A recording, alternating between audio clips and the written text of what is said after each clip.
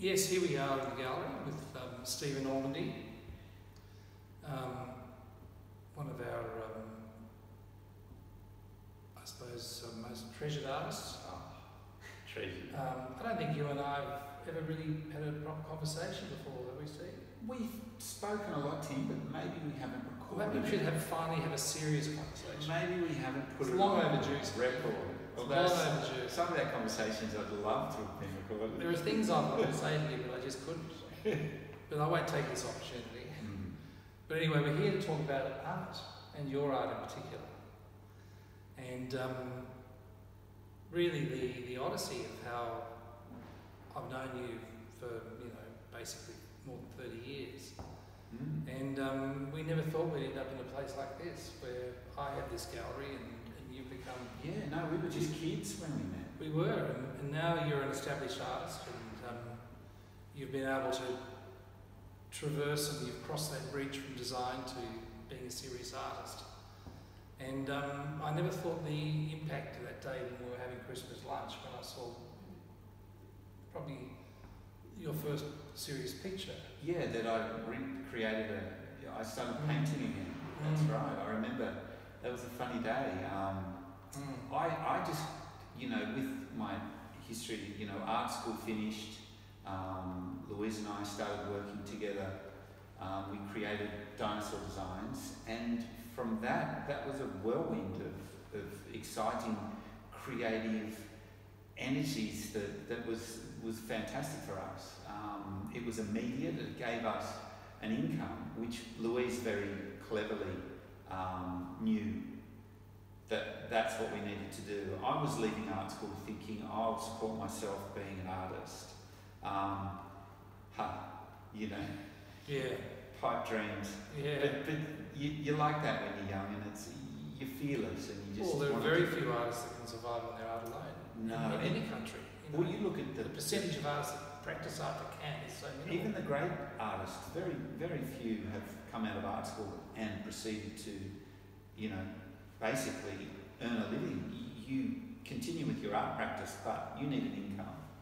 And that's that you can get the odd sale. Or it's either teaching or they find a sideline, and you found really what was a sideline at Dinosaur became the huge. Well, that was so unexpected. That became the behemoth, but you kept drawing and you kept painting in the background, and finally this has taken over that. Yeah, that inner voice said you went to art school for a reason. Don't lose the quest. And I started seriously painting again.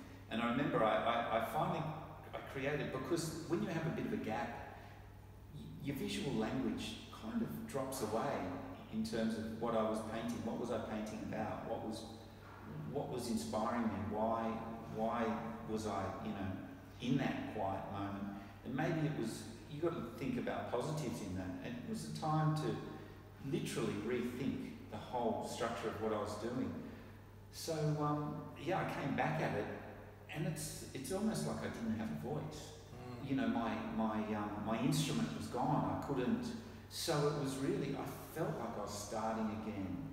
And I was painting upstairs, a little studio at home, and I was producing works that I just knew were total failures because I hated them, and I just wasn't loving it. But I just knew I had to push and keep push through that.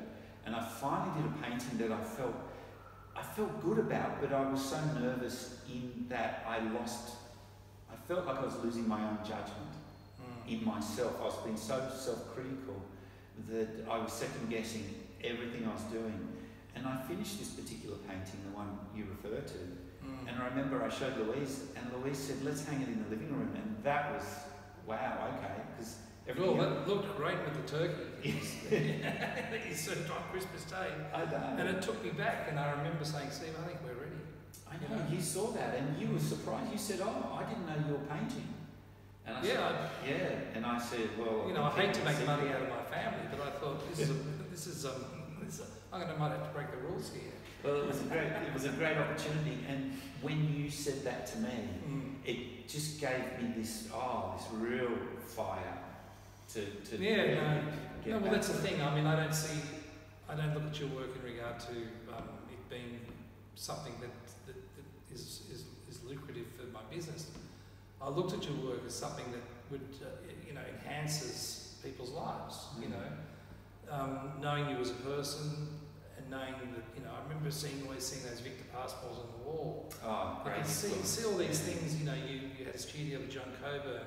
You had books on Matisse. You had books on de Stael. All these different artists that I saw passing you by, and you've come up with something which is not derivative, but somehow they're like totems to your emotions. Yeah, is that the best way to?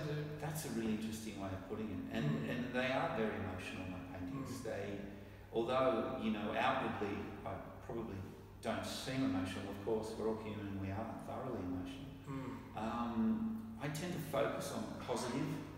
I like my work to feel that there's an energy, and it's a positive energy. It's about the good feelings that we have in life, because we can get dragged down by the negative. It's not as if that isn't part of my thinking and I'm not aware of that, but when it comes to my art practice, so far so good. Life has a way of dealing you blows, knocking you down. Moments, I tend to not focus on that and bring it into my work. What I look for, and so far so good, happy things in life, the positive nature, and quite often my titles refer back to positive messages, different single words, or just that has good vibes. So anyway, one of the difficult things about exporting Australian art is, a lot of our art is steeped in landscape, and a lot of people who have never been to Australia don't understand our light, they don't understand the structure. John Olsen talks about, Australia sort of has the rhythms in its landscape like a dog's hind leg. Absolutely. It's very difficult for people who haven't been here to understand the kind of the incongruent beauty of Australia.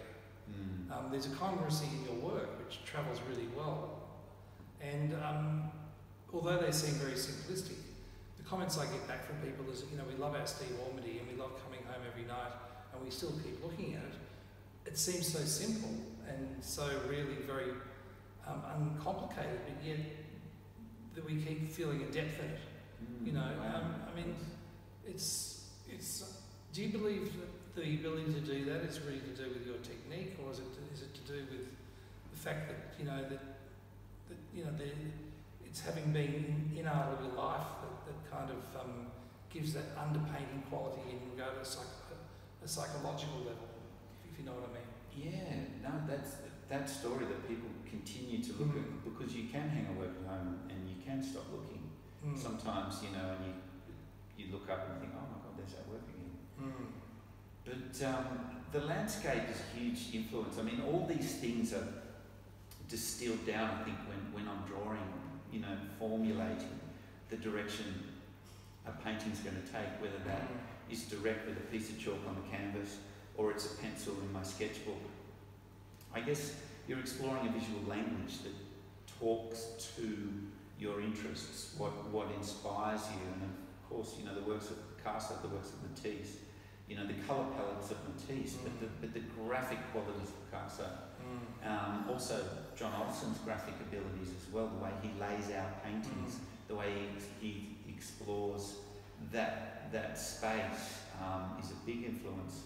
And also Coburn as well. Yeah. But again, you distill all those things and you come up with, hopefully, an independent voice.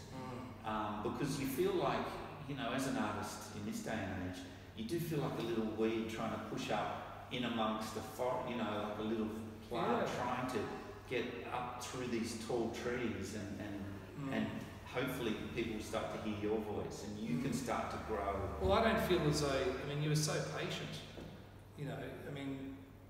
You just suddenly appeared with these works, having been surrounded by all the artists you've known, let alone your father-in-law. But anyway, one of the things, we talk about people admiring art because they see technical complexity. The thing about your work is it looks easy, but I know damn well, having trained as an artist myself, it isn't easy. Any painter that makes you feel that's easy is doing something right. It's absolutely. Oh yeah, that's the ultimate. Is that simplicity is born of so much hard work. It's fascinating. Yeah. Like a musician, like a swimmer. Look the way they glide up and down the pool in the Olympics. You think, God, they make it look so easy, but the work that's gone into that. Yeah. That moment when you step up to the canvas and you draw those shapes and you build your language and you build the tonal qualities and colour and space. Yeah, you're making. I think it's because you've done so many laps, and that's what it's about. It's like everything. You're also a musician. Does music relate to your art? Oh, music's a huge part of what I do. I'm obsessed with it. I had the classic art school. Playing in a band, going to art school, wearing bowling shoes. Just op shop clothing. It was your classic art school. Fun times, getting together with friends. We were making things for the Paddington markets on Friday night after a boozy dinner, and then we were making jewellery. Sometimes we'd work all night and go straight to the markets because you had to get up at 6. So when you're that age, why go to bed? Exactly. Exactly. We used to. It was really good times. And music continues to be a big part of what I do. Well, I feel as though I hear sound like Anish Kapoor. You hear sounds when you look at his work. Yeah, paintings can be like chords, like a beautiful chord. You hit an E chord on the guitar, and it just has this resonance. Yeah. And it's this deep resonance, and I think a painting can hopefully strike chords in people visually. They can feel all these elements coming together where colours are clashing, colours are talking, colours are loving, colours are hating, they're vibrating. And I think artwork, and that's why as humans, I think we're fascinated with painting and artworks, especially as they do that to us. Maybe it's like the artist hand strumming you like a guitar or playing the iris. Well, you create the psychological sounds from looking at the interactions of how colour and shape resonates. Yeah. But anyway, we can't talk forever, unfortunately, to be able to fit this into our technology. But Steve, I'm glad you and I finally straightened things out. And good to chat. It's been great to chat, and I'm glad that we hopefully continue this wonderful meteoric success. I think we should do that. And I hope that we keep growing together. So thank you, Steve. And I'm sure we will. Thank you.